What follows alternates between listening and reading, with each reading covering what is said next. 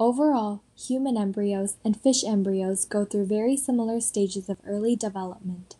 A human embryo develops after the sperm fertilizes the egg and becomes a zygote.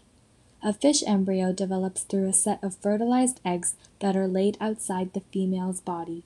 During week 6 of the human embryo, webbed fingers and the external ear form.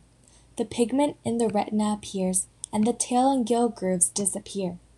During these stages of development, in the fish embryo, the gill slits have not yet developed.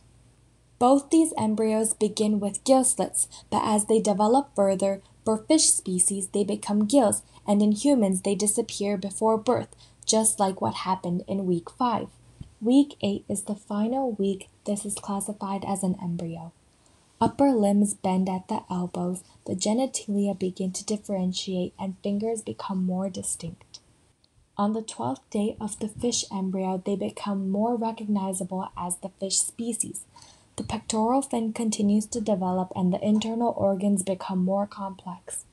Specifically comparing these two embryos, it is evident how there are underlying signals that regulate the similar development between them.